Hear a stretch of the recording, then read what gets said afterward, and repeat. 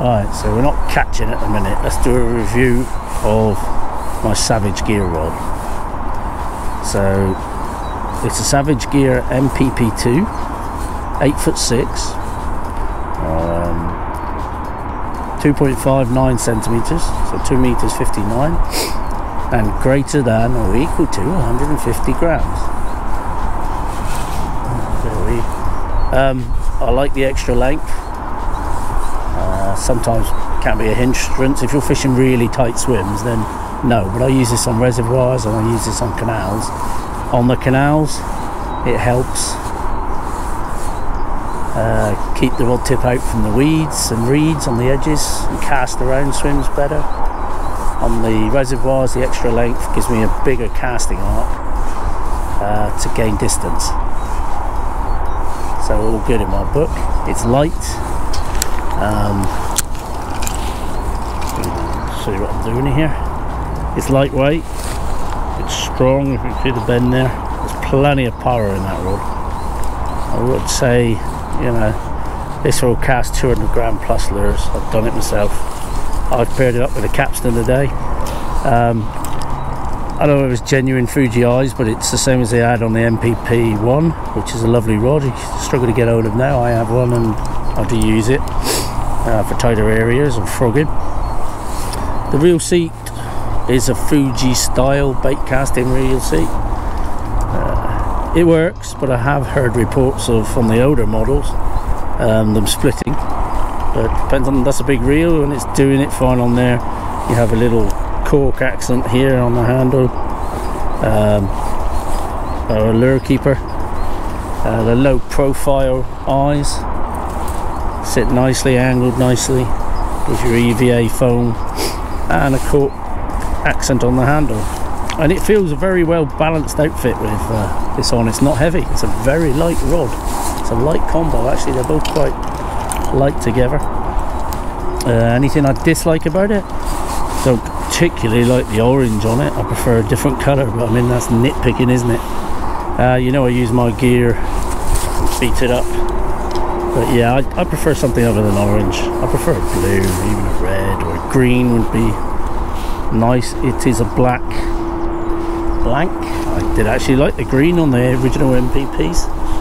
As you can see, the bait caster sits there quite nicely on it, quite low profile there. Yeah, I think, you know, you pick these up for about 60 quid, something like that. You can't knock them for that price. They are just cheap workhorses, but they're a bit better than that. They really do let you fish well with them. I've picked up rods dearer and they look nicer, and maybe they feel just a little bit nicer. They'll have better fittings on them, but they're not going to do any more than this rod will do. I can use this for swim baits. I've even used one of those jig flies on it, on a titanium leather, and managed to raise a pike and managed to cast it some sort of distance. So they're very versatile rods. You can get them in a stepped up version, but as I said, unless you're using massive baits all the time, I wouldn't bother. It's a good all-round model, this one.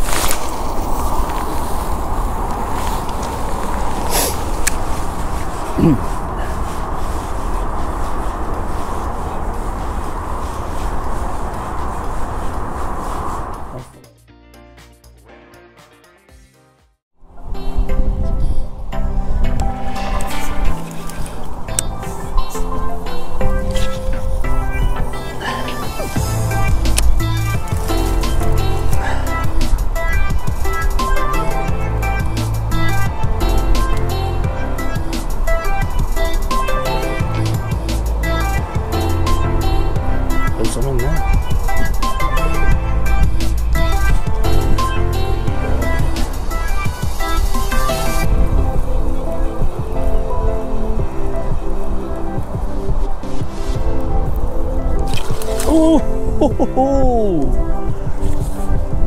you shot out for that, mate, didn't you? Stay up for it. Let's chuck it out there and step back. I hope you saw that on film. Oh, yeah, got him. I've got one. Oh. Oh, that was putting some line. Didn't look big, but it feels like a nice fish. He ain't bad, is he? I don't think that's even the one. Unless he went to the splash. There we go. Another pike in the net. Let's get him up and out. They're getting bigger. Don't give him that. Quick look. Yeah, just had a pull on the first dip. Got him. Got the fish on. Got the drag loose and a huge fish again. Pike. Would you believe it? Didn't like the jerk bait, that one.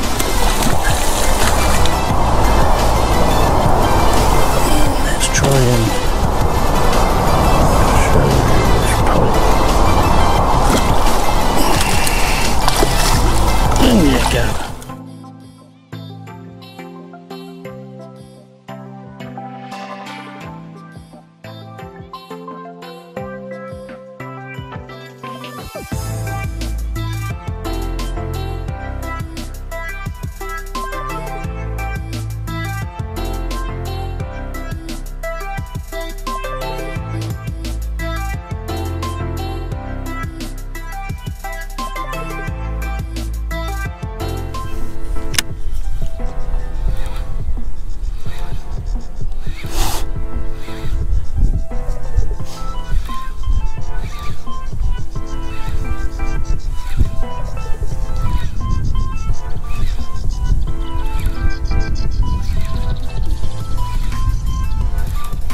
Yeah, we got one.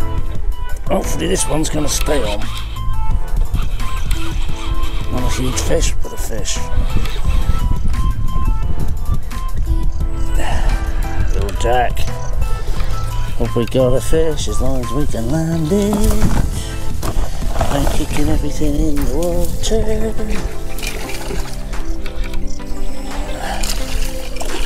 In you go, my beauty.